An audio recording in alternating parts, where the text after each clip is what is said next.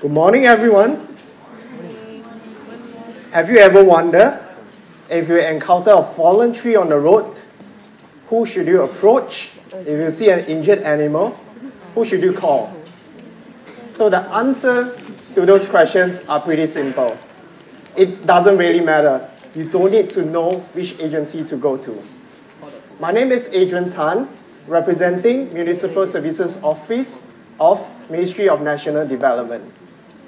It is an honor here for me to represent Municipal Services Office, in short MSO, to share with you on how MSO champion change in municipal services domain. So let me set the stage. So in your mind, you'll be thinking, what exactly are municipal services? What does it entail? Okay, so at the back, you can see pictures. You can see cute dogs. They're actually stray dogs. Then you can see the bursting pipes, which is becoming a little bit more common. Then you'll see pigeons around the grass patch, overflowing litter bins. I might need to talk to Daniel, the freaking guy on this. And you can even see shared bike in canal. Why is it doing in the canal? The latest one is somewhere taken near my office. It's flooding.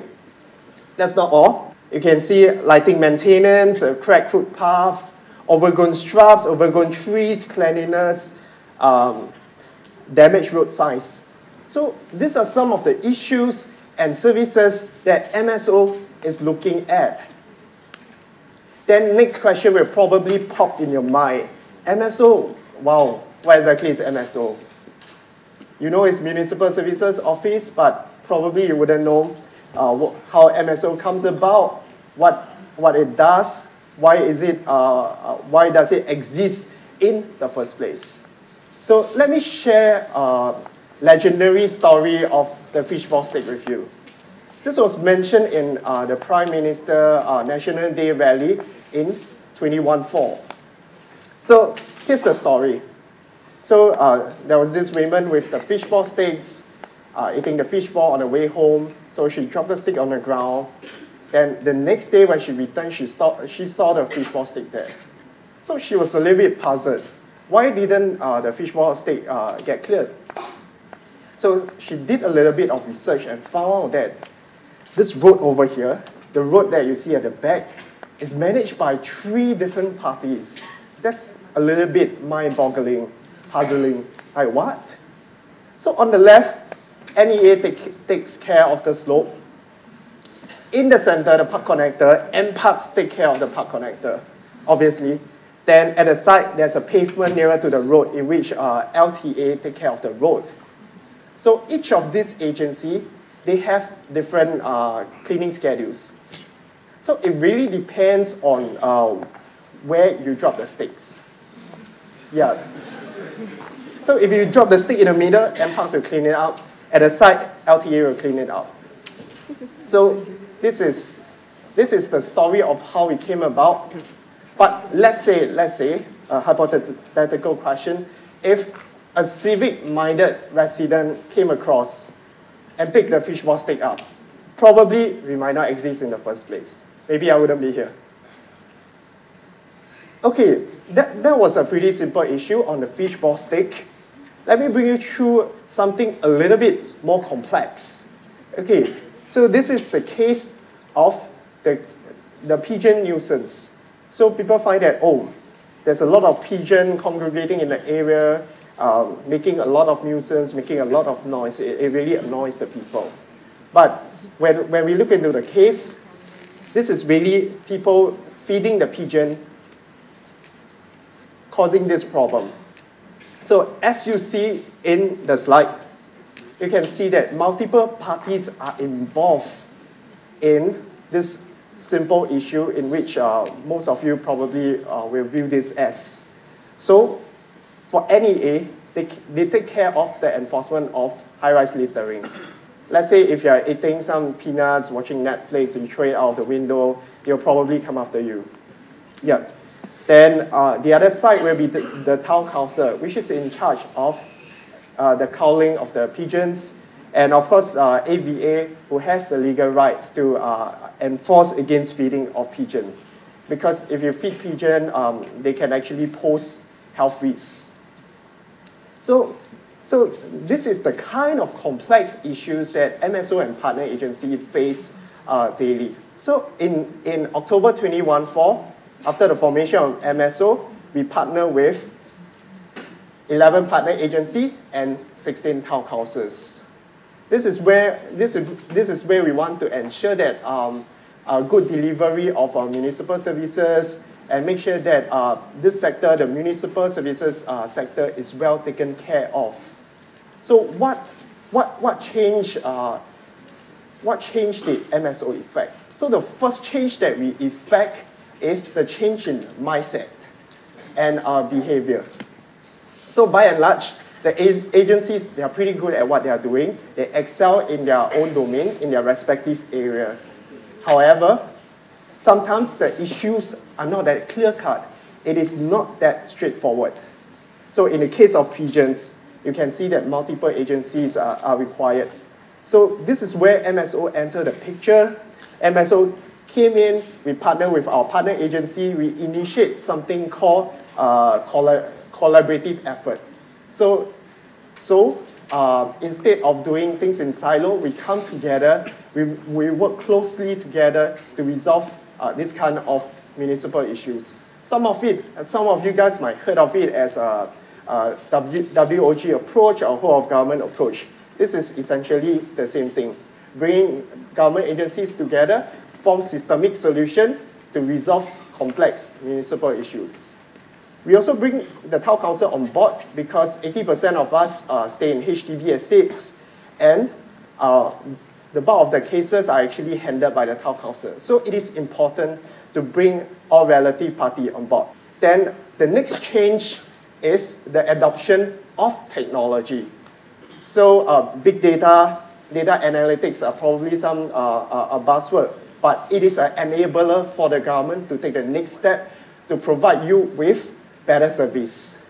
So this is where we created a central feedback management system where we join with our agency customer relationship management system, town council feedback management system. So we are also the only agency that has the data warehouse that houses feedback data from the residents all about municipal issues, regardless whether it is from the agencies or town councils. Yeah, we call it the OSSG, One Service at SG. So with OSSG, we are also able to route cases straight to agencies to follow up timely and in a seamless manner. So we have seen an improvement in the productivity, and the time taken to close a complex case decreased from 21 days to 12 days, an improvement of 9 days. So once we have the feedback, we probably need to we need to analyze all this feedback, make sense of it, then find trends, find hotspots. This is what we did. So this is a case of the stray dogs. We wanted to know more about the stray dogs.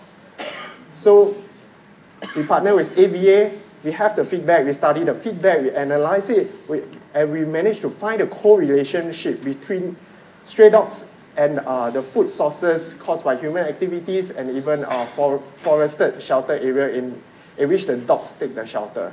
So as we delve deeper, we see that, oh, the stray dogs actually feed on the waste food, the leftover food by the construction workers.